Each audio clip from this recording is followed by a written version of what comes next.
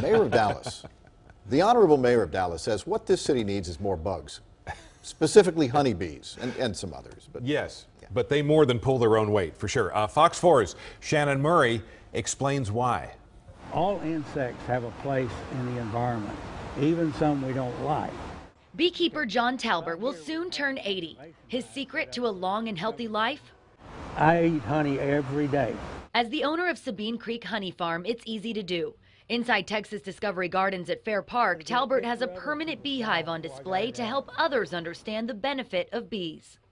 The more we can encourage native pollinators and honeybees, the better off we're going to be in our food production and our general life cycle.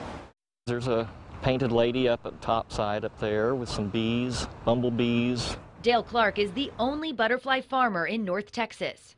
If you don't have them, you don't have songbirds and reptiles and other insects as well. So they are a really important factor in the food chain.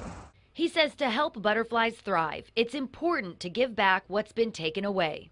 It's much better to have a garden than concrete.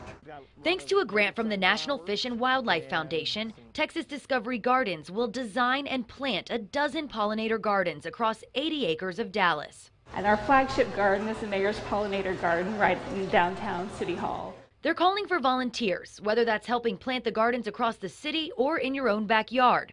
For a pollinator garden, native plants are the key. Sunflower, our native sunflowers.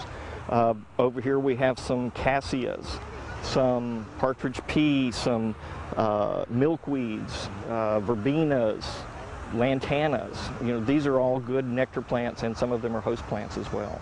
I'd like to encourage anyone who can participate in the Mayor's program to do so because it has massive benefits for all of us. In Dallas, Shannon Murray for Good Day. They're not just bees or pollinators, so are butterflies, bats, many birds, beetles.